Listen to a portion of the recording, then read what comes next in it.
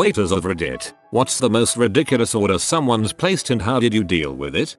I worked at a national pizza chain for a while as a manager. We used to get this guy who would order all the time. He was lactose intolerant so couldn't have cheese, and had severe heartburn when he ate red sauce. He would order an XL Supreme with no sauce and no cheese. I told the guy if I did that, the toppings would just fly all over the box but he didn't care. We ended up just baking the dough separate from the toppings and put the toppings in a small wing box on the side for him. Guy said no other pizza place would do that for him and he turned out to be a great repeat customer who always tipped well. I will say one thing about the picky pizza people, you get it right for them, you become their new best friend, and it kinda feels good.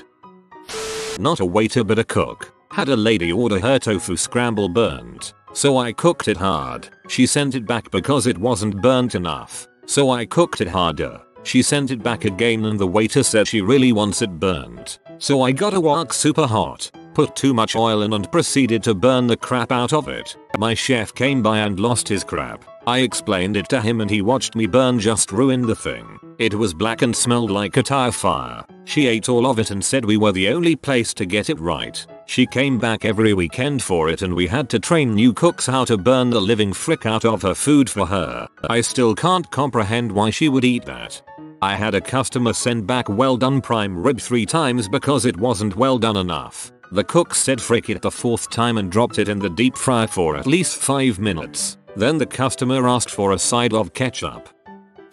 I once had a guy place his order and then say and give me one of those spaghetti appetizers. I had been working there for a couple months and we had no pasta dishes whatsoever on the menu. I politely tried to clarify this, but he wasn't having it. He just kept getting more irate. He insisted that he eats here all the time, and he always gets the spaghetti appetizer. Eventually, he gets up from his table, storms over to another one, and points at what he wants on another diner's table. He was pointing at their coleslaw, and yes, as far as he was concerned, I was still the butthole for not knowing what he was talking about.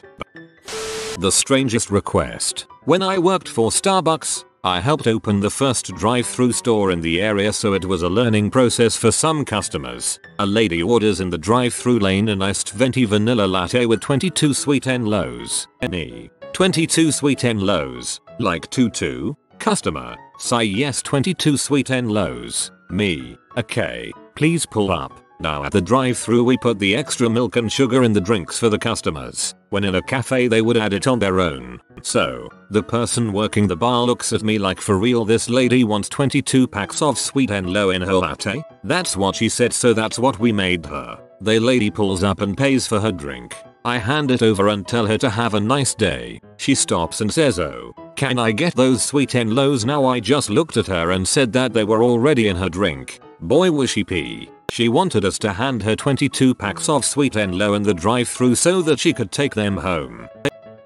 When I worked at a hibachi sushi Japanese place, this family came in with an adult son who had some kind of mental disability and only wanted to eat breakfast food. The mom asked if we had bread. We didn't. She went to the gas station next door and bought bread and came back and asked me to toast it. Now, there is no toaster in the restaurant, and I had to explain to the 100% Chinese barely English speaking kitchen to cook 3 eggs rare on one side, sunny side up, and bread medium rare, toast. It worked out and everybody was happy. Chefs were super confused as to why anyone would want that. Bread medium rare is an amusingly logical way to describe toast. Nicely done. I worked at a pizza parlor, and the most ridiculous request was one that could have been so simple. A lady calls and orders a small pepperoni pizza with no pepperoni. I clarify and ask her so just a small cheese, to which the woman, clearly annoyed by my lack of understanding, says number, a small pepperoni with no pepperoni. I again clarify and ask you want a pizza with sauce and cheese only? Yes. Okay, so a cheese pizza. No, I want a small pepperoni with no pepperoni. We made her a cheese pizza. She didn't call and complain. Still not sure what the frick she thought she was ordering. My only thought to this logic would be a particular sale going on. Pepperoni pizza $6.99 limited time. Cheese pizza still $7.99 plus $1.50 toppings. I had a woman call me back to the table because I didn't place her nachos close enough to her. She asked me to push them closer to her. Customer asked for a spaghetti with a side of more noodles and extra sauce because they were going to share. So, I said you'd like one spaghetti and then an additional order of spaghetti. They told me I wasn't getting it and they just wanted extra noodles and some sauce on the side. I told them we would have to charge for extra noodles, and they ended up not wanting it. They somehow thought free spaghetti was a reasonable request.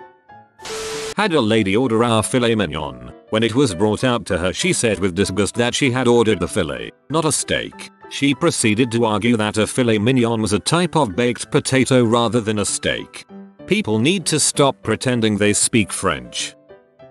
Not so much the order, but the guy tried to cook the meal through me by shouting directions from the other side of the counter.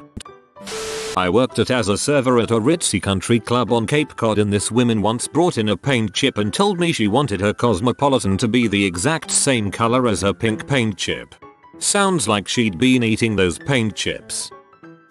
Oh, how I miss my old regular. We are not a fine dining establishment. It's a small family-style Italian restaurant. This lovely grey-haired gentleman would call ahead so that we could put a salad bowl in the freezer for him. After that, I would go to his spot at a bar, or the closest one open to it, and set a large dinner napkin down that he placed his salad meal on. I would then place an empty wine glass with a napkin over it, per his request, just in case the dinner napkin didn't specify that the seat was taken. Once he got there, I would go to the back and make his specific salad. Very little lettuce, extra mushroom, extra tomato, extra onion, no shredded cabbage, and no cucumber. That would be after I get him 2 ice cold beer glasses for his 70/30 sweet unsweet tea mixture with an extra glass of ice. He would then attempt to engage in a 5-10 minute conversation about our specials for the evening and how he could order them. The guy came in between 3-6 nights a week and always tipped fairly. He was the kind of nice old guy that would get you and your wife birthday cards because that stuff was important to him. He then moved 45 minutes away and we never see him anymore. Miss the heck out of that old man though. One couple in particular made the chef rage so hard she just walked out. Wife orders some meal and makes a ton of changes to it. She gets the plate, takes one bite and sends it back because she doesn't like it. Husband orders $60 lobster plate. The lobster tail comes with pepper sprinkled on top. The husband sends it back and wants a whole new one with no pepper on top. Apparently his wife wanted to try one piece but doesn't like pepper. I would love to be in a restaurant where a waiter or manager tells a persnickety customer that the chef has left the building because of their order, and there will be no more food. As a waiter at a coastal restaurant, we occasionally had dolphins come in the harbor right to where people would eat. These 2 old ladies came in and before they placed their orders, demanded I release the dolphins for their amusement. It took a good 10 seconds of silence before I realized they were serious. I passed this request on to my manager and then continued to eat free jumbo shrimp. We wish to be amused. Release the dolphins, peasant. It wasn't so much the order that was disturbing, but the post-order request. He asked me to chew up the food and put it back onto his plate. No medical reason, no missing teeth, not old, just creepy as frick. He got very upset when I declined. I had a 4-top once that one of the gentlemen was ordering and asked for extra onion, and he made extreme emphasis on extra onion. So I go to put the order in and I have to talk to the chef to make sure he understands extra onion. So when the order comes out, I get a side plate of a cut whole onion. I giggle and take the order to the table. I put the orders of food in front of all the other guests and leave Onion Man for last. I set his plate of food and extra onion down. He looks up at me and starts laughing. The whole table is now laughing. I am like Daffy. Apparently wherever they go, no matter what, he always has to ask for more onion. And this time my snarky chef nailed it. I used to work at Whole Foods as a juicer, and this one guy would come in every day and order 12 ounces of garlic juice to go, which is like $20 BTW. After a couple weeks of seeing him order the same thing, I asked him to drink it in front of me because I didn't believe it was humanly possible to ingest that much garlic. He downed it all in front of me and said, "This along with much garlic comes much loneliness." I laughed and he said, "No, seriously, I work from home." This isn't a food story per se, but I worked for Whole Foods as well. One day a customer wanted us to light a bag of our charcoal briquettes in the parking lot so she could see how much smoke it produces because her condo association frowned upon a lot of smoke from grills. My dipshit co-workers actually considered doing it. 10 years in the service industry checking in. At the Italian restaurant I worked at as a server bartender manager for 5 years. We had a lot of regular customers come in and had some strange requests. Most were nothing too special, but one guy would come in 4-5 days a week, and he would never order anything on the menu unless it was a busy night and we wouldn't have time to get crazy. On the slower nights though, he would order things with sauces we didn't normally make, or special dessert concoctions, even though we prepare desserts daily, and did not make them to order. The craziest thing he ever ordered though, was a donut explosion. To be clear, we did not know how to make donuts. However, there was a Dunkin' Donuts next to our location, and he sent one of his favorite servers next door to pick up a dozen random donuts. When he came back, the customer told me which ones he wanted on his dessert, and I proceeded to go back into the kitchen and whip up his dessert to his specification. It consisted of 2 donuts,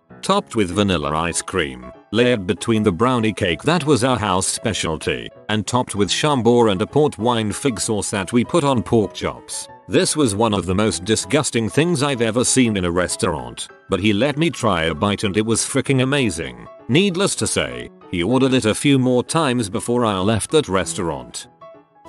I worked in fine dining for a while. I had one lady order creme brulee French toast with a Fruit Loops crust and a bottle of champagne with 2 carafes of orange juice. We made it. Actually we made a whole batch and the workers ate it. It was actually really good. It was a hotel restaurant.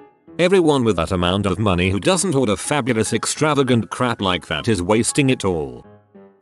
I'll have a cold grilled cheese please. So, uncooked? No, cook it. Just serve it cold. Had this skinny guy order 2 full lobster plates and a ribeye steak. I just sat back and watched him dominate it all. After 9 PM we have all you can eat pancakes. Some due date 17 pancakes.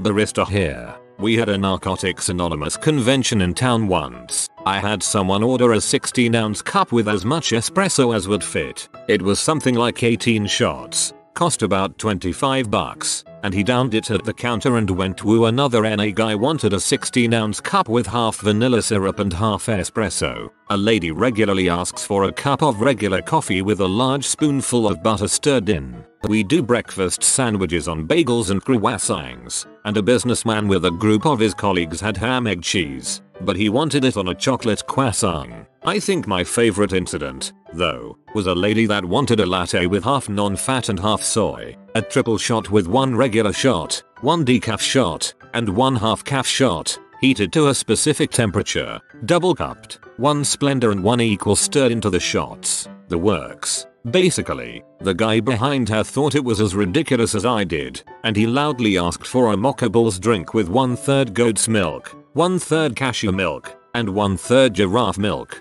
cooled with a chip of ice from a Norwegian glacier and topped with nutmeg and gold flake. Then he said, "Wait, is your giraffe milk fair trade? Okay, never mind then, I'll just have a cup of coffee." He still comes in. I love that guy.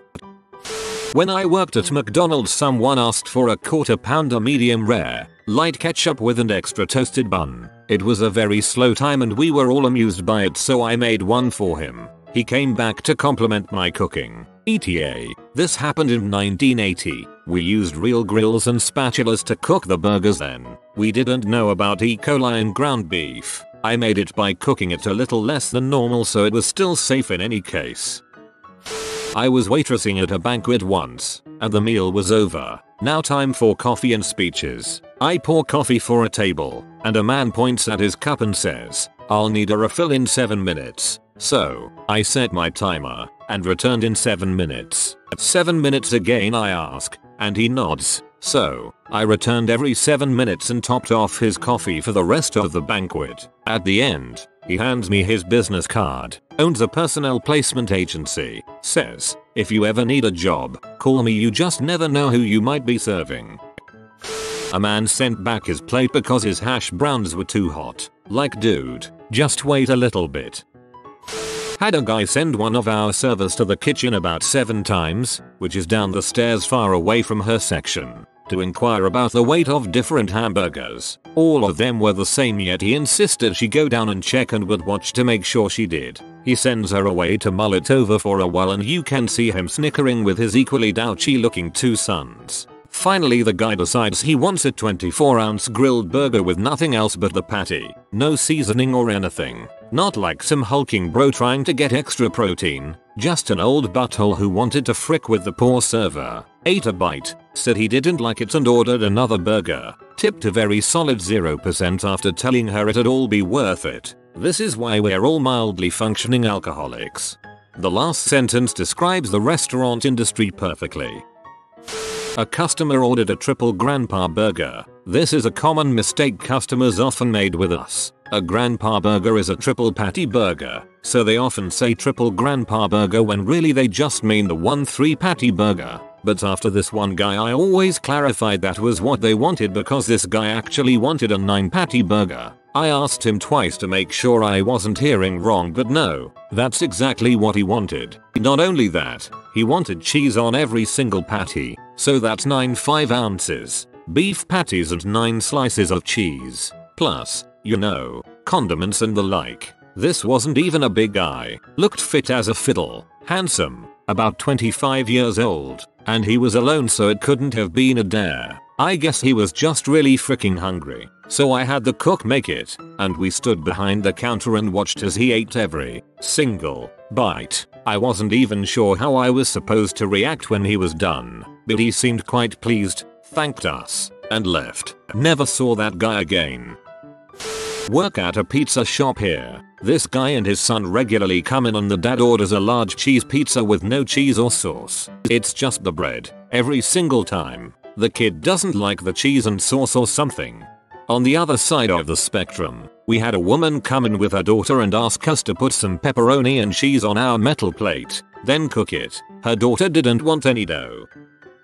Well, I don't even remember all the specifics, but I once had this old lady come into Olive Garden and order something and literally customize every ingredient. We had one promo entree that contained risotto. She asked me what risotto was, and then asked me to switch it out for plain brown rice and squash, neither of which we had. We made all our sauces in-house, but they weren't made on the spot for each order. She even tried to customize the ingredients in the sauce. And the end of everything, after I ran around trying to make her happy, she complained to management that I was incompetent for not being a magician and changing how a restaurant works. Not a waiter, but I worked at Subway in high school. A guy came in and told me to put a lot of chipotle sauce on his sub. He said, put it on until you think there's too much, and then double it. His sub became a bread bowl filled with several cups of chipotle sauce. He paid for it. I gently handed it to him, and he walked away, in the deli paper and plastic bag. It felt like a warm, very full diaper. Used to be a waiter. Had a family come in and eat. Little boy eventually orders dessert, vanilla ice cream and ketchup. Yes, he put the ketchup on the ice cream. No, I didn't stick around to watch. I would have thrown up. I went out to eat with a co-worker at a bar restaurant and she ordered a blackened Cajun chicken sandwich. No blackened, no Cajun. The waiter says, so you just want a chicken sandwich, and she was annoyed and says, no. I want a blackened Cajun chicken sandwich. Just no blackened or Cajun. She got a chicken sandwich and I got the right to make fun of her for the past 7 years. Family of 4 comes into upscale pizza place every Sunday. I've served them every week for a year. 3 waters, no ice. 1 unsweet iced tea, with ice. Picture of it on the side, no ice. Order of whole wheat donuts, no brushed butter or cheese. Oil on the side. Pizza 1, large, whole wheat crust, no sauce. Pickles, double mahi, portobello mushrooms, cremini mushrooms, red onions, yellow onions, roasted red peppers, bell peppers, zucchini, spinach, roasted tomatoes, Roma tomatoes, diced tomatoes, basil, rice mozzarella, no butter brushed on crust. Pizza 2, small, whole wheat crust, no sauce, double pickles, scallops, both mushrooms, both peppers, both onions, all 3 tomatoes, spinach, basil, oregano, rice mozzarella, no butter brushing on crust, well done. Pizza 3, small, cornmeal crust, crushed black beans as sauce, double mahi, double pickles, only cremini mushrooms, eggplant, roasted tomatoes and peppers, no cheese, and no brushing of butter on crust. All 4 of them with individual sides of oil, garlic powder, and oregano. That's separate. So 12 little sides for the table. They take advantage of the Christmas gift card specials of free $25 for every $100 gift card. They buy $400 in gift cards, getting a free $100. It got to a point where, if the veteran pizza cooks and I, server, were working, this family could sit down and not say a word. We'd have their order already going. The only change would be sometimes order beer battered pickles. TLDR. Extremely specific order every week, we knew it by heart. As a line cook forever, I can tell you strange requests need to not only be understood by the server, but then translated to the cooks who most likely aren't in the mood for antics during a dinner rush. Over the summer, I had a customer who came in for Sunday brunch and ordered a spinach and feta cheese omelette. She then adds that she would like it made without eggs. I clarified that she wanted an omelette without eggs, not made with egg whites, which is quite normal. We made her a spinach feta salad and the customer was happy. Well, at least she was happy. That's better than the majority of customers in this thread. Boyfriend was a cook at a restaurant. Guy asked for a rare steak. Proper rare wasn't rare enough and he sent it back multiple times. Boyfriend got pee, put a steak on the grill for 5 seconds each side and sent it out. The guy said it was the best steak he ever had and gave a huge tip.